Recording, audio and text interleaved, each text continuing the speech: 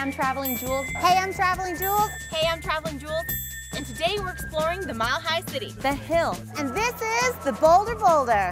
The best part, of course, is sampling the tea. And you can try any flavor they make or stick with the classics like Lemon Zinger, Sleepy Time, or my favorite, Chamomile. Just across Broadway from the University of Colorado, you'll find The Hill, an eclectic mix of shops and restaurants where students frequent day and night. Denver has over 800 miles of bike trails and routes to explore and more than 300 days of sunshine. All the rumors are true. Boulder knows how to get down. I'm excited. We are going to fly today. Run! Woo! This is beautiful. That was amazing. Oh my God. I want to do it again. Can we go again? Can we go again?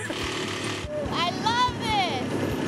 We're gonna go hunting for diamonds. Here, diamond. I think I found one. A day at the mall swimming with the sharks. That was just amazing. If I don't eat, I get crazy. Yeah. Like, delicious. That's good.